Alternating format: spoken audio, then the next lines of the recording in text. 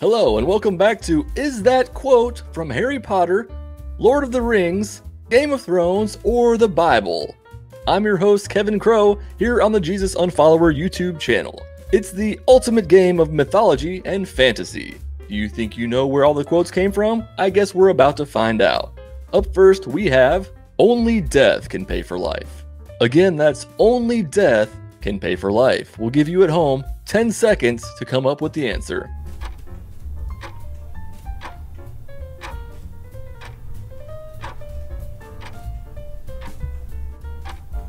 Time's up.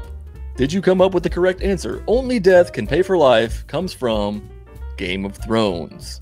I hope you got that one right. Keep score at home to see how well you did at the end. Passage number 2. We have, the dragon stood in front of the woman who was about to give birth so that it might devour her child the moment it was born. 10 seconds.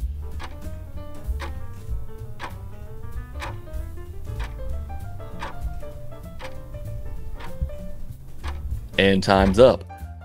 The dragon. You might be able to narrow it down to a couple of choices, but the correct answer is the Bible. The Bible. It comes from the book of Revelation. I hope you're having fun at home as we roll into passage number 3. Her princes within her are like wolves, tearing the prey by shedding blood and destroying lives in order to get dishonest gain. 10 seconds.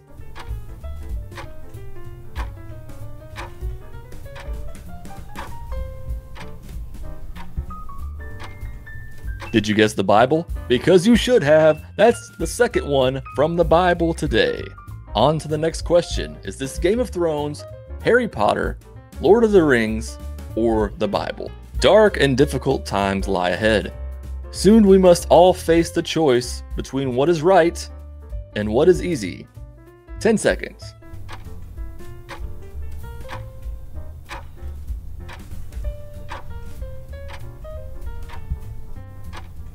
What do you think it was? Do you think it was the Bible? Do you think it was Game of Thrones? Do you think it was Harry Potter? If you said Harry Potter, you're correct. You get 1 point. Dap yourself up. Quote number 5, I hope you get this one right. Many that live deserve death, and some that die deserve life. Can you give it to them? Then do not be too eager to deal out death in judgment. Is that Lord of the Rings, Harry Potter, the Bible, or Game of Thrones? Those of you who dwell in Middle Earth would know it's Lord of the Rings. Give yourself a point and a pat on the back. Congratulations. You get another point in this meaningless game. Moving on to the next passage. And we shouldn't be here at all if we'd known more about it before we started, but I suppose it's often that way. The brave things in the old tales and songs, Mr. Frodo. Ah, fuck. Well, I messed that one up, didn't I? Hey, Johnny, you want to tell them about today's sponsor? I will do just that, Kevin. Today's episode is brought to you by the patrons of this channel. If you want to support the Jesus Unfollower YouTube channel, you can do so at patreon.com/JesusUnfollower. Now back to you, Kevin. Thank you, Johnny, and thank you to all of my patrons. Quote number 6, leave one wolf alive and the sheep are never safe. You can probably narrow this down to at least a couple, but which one are you going to choose? Time's up. If you said Game of Thrones, you are correct. How you doing so far? Have you gotten most of these right? If not, let me know in the comments. Number 7. It is the unknown we fear when we look upon death and darkness. Nothing more.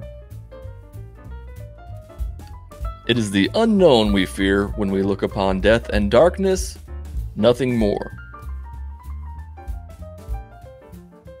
Time's up. What did you say? Lord of the Rings? That's incorrect. The real answer is Harry Potter. Alright, here we go. We only have 10 questions. This is number 8. And many of those who practiced magic brought their books together and began burning them in the sight of everyone. Is that the Bible, Lord of the Rings, Game of Thrones, or Harry Potter? What do you think? If you said the Bible, you are a beast, just like the beasts that they speak of in Revelation. The Bible is the correct answer. Moving on to question number 9, the penultimate quote, and we have, war must be. while we defend our lives against a destroyer who would devour us all. 10 seconds. War must be while we defend our lives against a destroyer who would devour us all. That sounds like it could be Satan, does it not? But the Bible is not the correct answer. It's Lord of the Rings. Lord of the Rings. The Two Towers, to be more specific.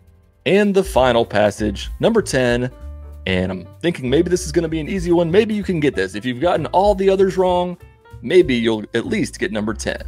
And that is, a lion doesn't concern himself with the opinions of a sheep. Which one could that be? The correct answer is Game of Thrones. Game of Thrones. The one and only Tywin Lannister. Well, that's all the time we have for today. I'm Kevin Crow. This is the Jesus Unfollower YouTube channel. Make sure you join us next time for, is it Harry Potter, Game of Thrones, the Bible, or Lord of the Rings? And I don't remember if that's the correct order that I said at the beginning, but it doesn't matter because it doesn't matter. And before you go, make sure you check out this video right here. Which one is it? I don't know. It's just the one that YouTube recommends that you watch.